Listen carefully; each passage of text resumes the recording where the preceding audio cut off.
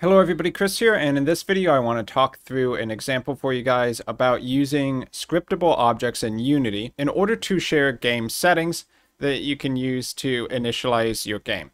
So as you can see, I have three different difficulty buttons: easy, normal, and hard. So let me go ahead and demo really quick. If I hit play, you can see that we have three buttons: easy, normal, and hard. So when I choose a difficulty, the next scene loads immediately, and you can see the money value is set, the max health is set to 500. We have a title name for the difficulty, and we can see the difficulty's enum value represented as a string down here. So what's nice about this is that we can easily have multiple sets of game settings for different difficulties. So if I restart this scene, we can go to normal, and we can see we have different values for money, max health, the title, and the difficulty. And then lastly, hitting play one more time, going to hard, we have no money, a max health of 25, the title of masochism, and the difficulty of hard. So let's talk a little bit about how this is set up. So each of the buttons created with this standard UI package for Unity have on-click events set up to call the game loader load mode function. So I have three different versions of this function, which will load the different sets of scriptable object data set for each one. So button 2, or button 1. So button parentheses 1 has load mode 2, and then the third button has load mode 3. So if we look at my game loader game object, we can see that we have three sets of the game settings set in here as references to the files in our assets folder. So we have the easy settings, the normal settings, and the hard settings, and the scene that we want to start the game off with, which is game level 1. So if I double click into one of the scriptable objects, we can see that there is 4 fields set up. But of course, it would be really easy to actually just add in more fields for as much data as you want to start the game with as your game settings. But here we can see I have an enum field, easy, normal, hard. Could add extra difficulties if you want to that. The title, so this one was without trying, the max health, and the starting money. If we look at the other settings, we can see a similar setup here. So if we go ahead and take a look at the game settings scriptable object file, we can see that it inherits from scriptable object. We have a create asset menu attribute, which is standard for making it so that you can add a new scriptable object instance to your project by right-clicking, and then you find it in the menu, in this case scriptable objects tutorial 2 shared data, and it will give us the default file name of shared data.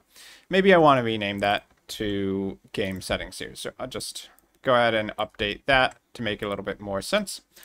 Now, with a scriptable object, you can create fields, properties, and methods just like any other C# class. But one thing I've been doing lately has been to make my serialized fields private so that they can only be accessed from within the class. And we show them in the inspector, even though they're private, by giving it the serialize field attribute. So I do that for each of them. And then to access the data from other classes that won't be able to change it, but will be able to find the data and use it, we have properties that will return each of these fields. So game difficulty returns underscore game difficulty. Mode title gives us underscore camel case mode title. And then player max health, and so on and so forth.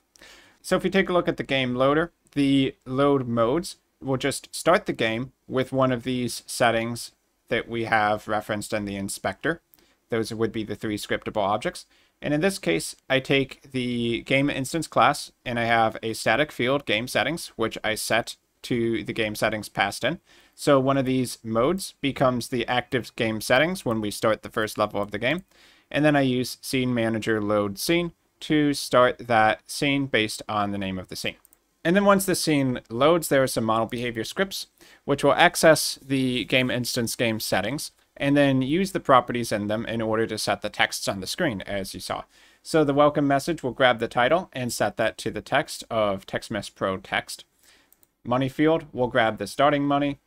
Max health field grabs the player max health. And the difficulty text will grab the difficulty as an enum and then turn it into a string and add that with the difficulty colon string. So once again, to go quickly through it, we have the first scene, which would presumably be your menu screen. We select the difficulty of the game we want to start, and then we start the game with those settings. And once again, each of these model behavior scripts attached to these different UI elements will grab the game settings, find the property that has the data we want, and attach those to the screen.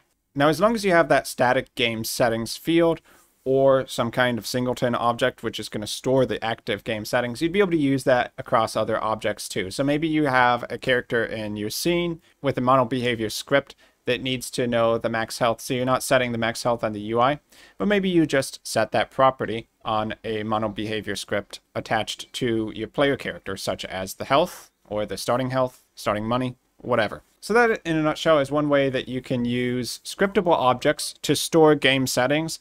And then when you start your game, you can select which scriptable object you want to use for the active game instance, and then share that data across any object that needs to reference the data.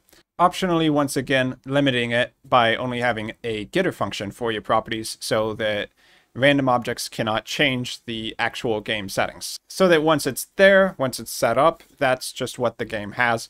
And you can only get the values. You can't just go ahead and set them and change them midway. So I hope that this little tutorial gave you an idea of what you can do with scriptable objects and how you can set them up to be a store for your game settings for different difficulties.